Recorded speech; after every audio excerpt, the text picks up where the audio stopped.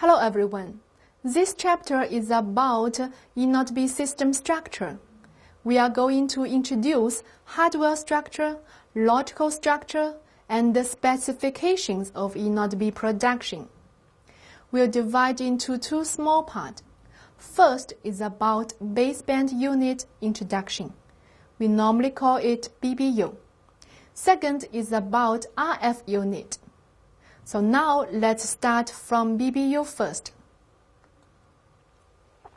There are three types of BBU production: BBU 3900, BBU 3910, and BBU 3910A.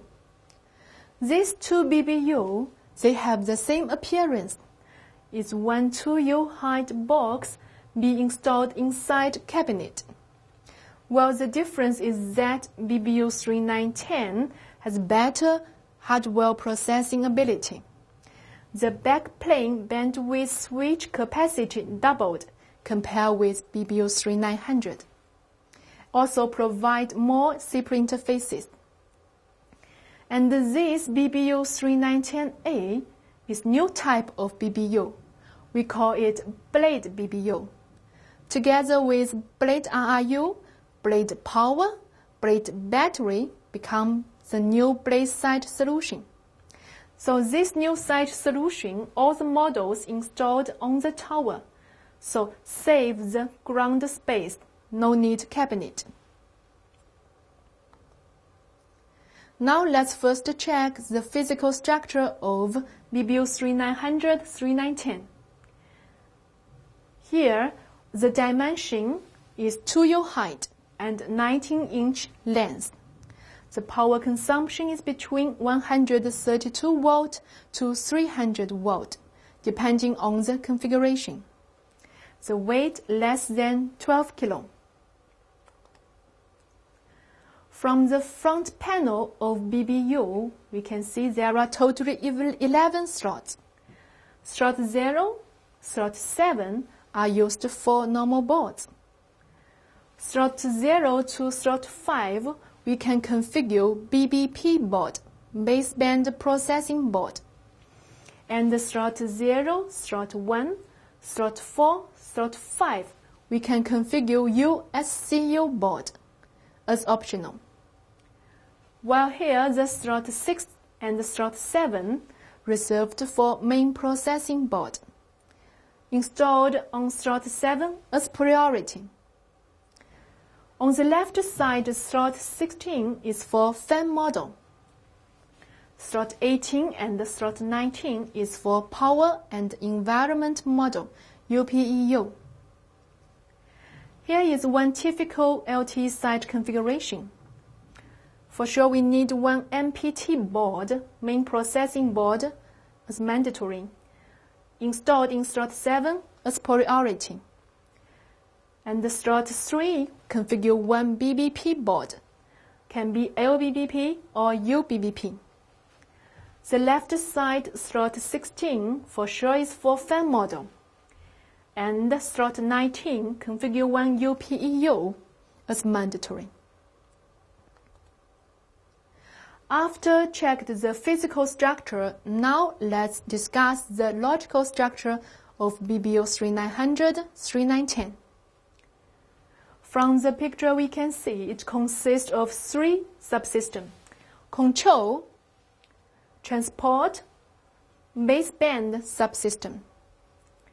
Control subsystem is process signaling and provide operation and maintenance. Through the interface, connect with external OMC system. While the second, transport subsystem, the first function is provide transmission interfaces, like FEGE ports, to connect with external MME, SGW, or neighboring eNodeB. It also has a function to process transport protocol. As we know, there are various types of data using the different protocol. For the signaling received from MME is using SCTP, and the user data received from SGW is using GPTU over UDP. So different types of data are processed here, then forwarded to internal mode or external NE for further processing. The control subsystem and the transport subsystem are implemented by the same board, MPT board. We will introduce it later in detail. Well, let's check the third subsystem, baseband subsystem. It's used to process baseband signal. Let's take downlink data, for example, to explain the processing steps.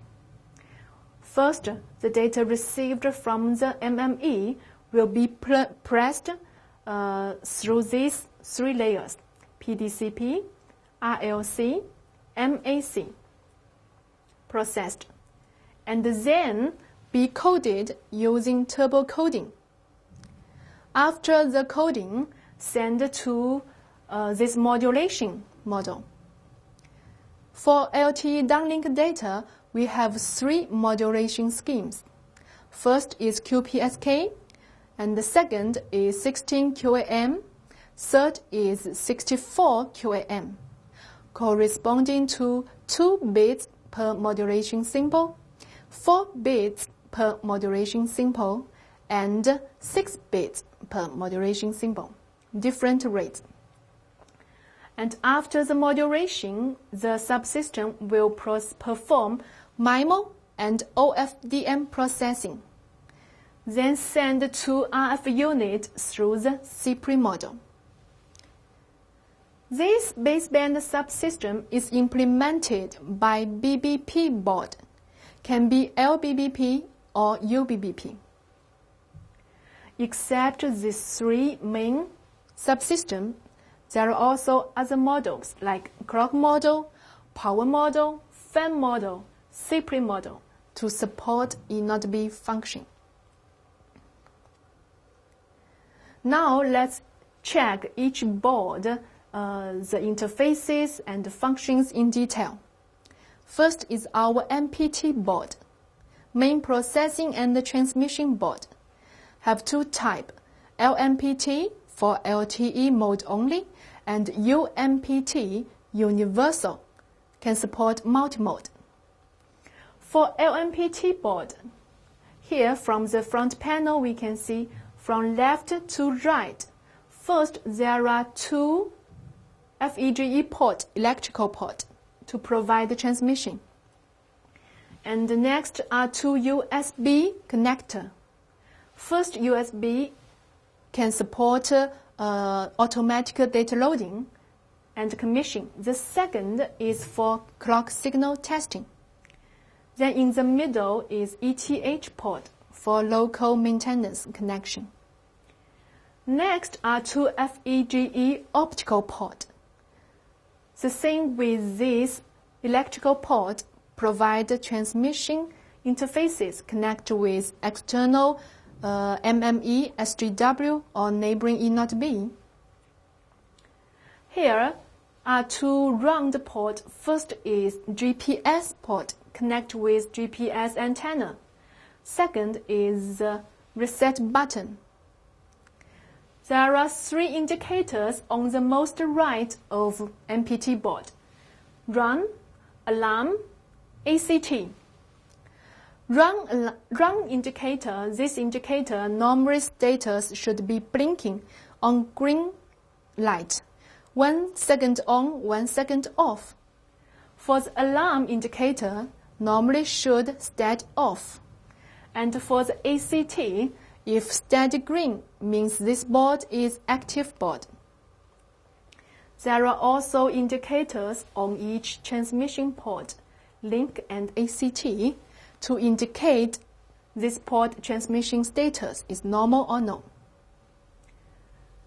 LMPT, we normally configure it on slot 7 as priority, also can install on slot 6. The LMPT only can be configured in BBU 3900, cannot be installed in BBU 3910. Now let's check UMPT. this board, from the front panel, there are slightly different. Only one FGE electrical port, optical port to provide this FEGE transmission. And the next is one CI interface. This is one new port to interconnect with another BBU. And here this also USB port. While this USB port inside UMPT integrated another function. We can use this port to local connect with our computer for local maintenance. And here is one E1T1 interface. This is new because UMPT also supports 2G, 3G. So reserve this port for connection. While here the same has one GPS port and the reset button. Well, in the middle, here there are three indicators, R0, R1, R2. These three indicators can show the working mode of UMPT. We can check this UMPT is working on GSM mode or UMTS mode or LTE mode. This UMPT board also be configured on slot 7 as priority. UMPT can support in BBU 3910, different with LMPT. This table sorted different types of UMPT board according to the application mode. There are two serial UMPT. Serial A, including A1, A2, and A6. Serial B, B1, and B2. Serial B start using on eRun 6.0 version. It can support multi-mode. These two boards be widely nowadays. Well, now let's check how to connect with UMPT board using this USB port. So we need one USB to Ethernet adapter. One port connect with UMPT board, another port connect with our site engineer's local computer. And here has one fixed IP address, 192.168.0.49. Then site engineer can log in this IP address to log in the web LMT to start local maintenance. Now let's check another important board, BBP. BBP also is mandatory board and divided to LBBP, UBBP. For LBBP, which only be used on LTE mode, only be installed on BBU 3900. There are two series LBBP board, LBBP-C and LBBP-D. From the front panel, we can see they all have 6 separate interfaces, can connect with the RF unit, while this LBBP-D have one more HEI port. This port can connect with another BBU BBP board to share baseband resource. So the BBP board can be installed on slot 0, 1, 2, 3, 4, 5, while the slot 3 is priority. This table listed 4 types of LBBP working on FDG mode. LBBP-C, D1, D2, D3. Well, we can discover that the LBBP-D2 can support 44R. Only this board can support 44R. And LBBP-D3 can support 6 cells. So only this board can support 6 cells. Well, for the TDD mode, there's one new LBBP-D version board, D4, can support up to 8T, 8R antenna configuration. For the UBBP, the appearance the same with LBBP-D serial, and it also be configured on slot 0 to slot 5. But UBBP only can be configured not only BBU 3900, also BBU 3910. It can support multi-mode baseband resource sharing. This table listed 4 UBBP type working on FDD mode: D3, D4, D5, D6. We can discover that D4 and D6 can support 4T4R antenna configuration, while the D5 and the D6 can support up to 6 cells. For the TDD mode, there are 3 types of UBBP-D board. The D9 is only working on this TDD mode, can support up to 8T, 8R antenna configuration. Now let's continue introduce the models inside BBU. This is a fan model. It's mandatory be installed in slot 16. While there are 3 types of fan, the oldest is fan, and the second is fan C, and the newest one is fan D. Fan D can be supported inside BBU 3910, and it also presents better performance. That the maximum rotation speed can reach to 9,000 rotation per minute. And here is another mandatory model, UPEU, Universal Power and Environment Interface Unit. From the name, we know that it consists of 2 functions.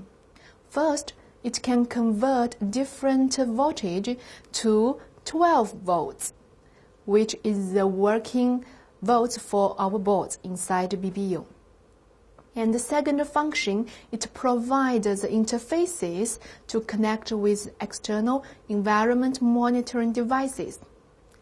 We can see here there are totally 4 interfaces. First 2, external alarm 1, external alarm 0. Each port can provide 4 channels for Boolean signal transmission. So totally both ports can support 8 channels Boolean signal transmission. While the monitor 1 and monitor 0, these 2 ports can provide 2 channels RS485 signal transmission. The external alarm, this port we used to connect with the water sensor, door sensor, while the monitor port we used to connect with the BTS cabinet to receive the alarm signal there. There are 4 types of UPEU. The newest type, UPEU-D, which can be installed inside BBU 3910. This unit we normally installed in slot 19 as priority. Now let's check this UEIU, Universal Environment Interface Unit. This is one optional unit. You can see here has 4 ports to connect with external dry alarms or RS485 signal. So it is the same function with UPEU to provide this interface for external environment devices. Why it's optional? It can only be used when the site needs to connect lots of external devices. That one UPEU not enough to provide the interface. So we can add one more UEIU. in slot 18 that upper the UPEU. Well, this USCU is the Universal Satellite Card and Clock Unit. This unit can process the clock signal like GPS, RGPS, TOD, PPS, and bit signal. There are three types of USCU: USCU B11, B14, and also B22. B11 don't have the satellite card. B14 built in one satellite card. And B22 can install two satellite cards. So that's the difference between these three boards. This unit also is optional because we know that the main processing board UMPD-B2 version built in the GPS processing the satellite card. So if the site is LTE TDD site, need use GPS signal. So if already configured UMPD-B2, then no need to configure USCU port for the GPS signal processing. Well, now let's continue to discuss the third type of BBU, BBU 3910A. We also call this blade BBU. Together with blade RRU, blade battery, blade power become blade site solution. This solution, all the models are installed on the pole, so no cabinet on the floor. Then can solve the site acquisition problem. Well, this BBU model is quite small. The volume only 12 liter and the weight only 12 kilo. There are three types of blade BBU: A1, A2, and A3. A1 and A3 can support both TDD mode and FDD mode, and can support up to 4T4R antenna configuration. While the A2 and A3, we can see here, can support 6 cells. So if the site solution is need to configure more than 3 cells, we can choose these two BBU. UMDU, this is Universal Multi-Mode Digital Unit. This unit highly integrated BBP board and MPT board together. So this is the only unit inside BBU 3910A box. Well, you can see here it has a subsystem for control, transmission, baseband, also other model for monitoring, clock, power, and interconnection. The same function as UMPT and the BBP board. Well, now let's have a look at the ports on the blade BBU. It also can provide 6 separate interfaces. And at the bottom, as connection, transmission connection, can provide one GE0, GE1, optical and electrical FEGE transmission, and one E1T1 interfaces. The DBG is used for local maintenance. GPS here to connect with GPS antenna, and external alarm used to connect with external environment monitoring equipment. For the indicators, this blade BBU also have 3 indicators, R0, R1, R2, to indicate the model is working on GSM mode or UMPT or UMTS or LTE or multimode. So that's all for this chapter's content. We introduced the physical and logical structure of BBU 3910, 3900. also the important boards and the models, the specification, and the slot configuration. Well, at the end, we introduced the new BBU, Blade BBU, BBU 3910A, the logical and hardware structures. And the next chapter, we will continue introduce RF unit. Thanks for your time.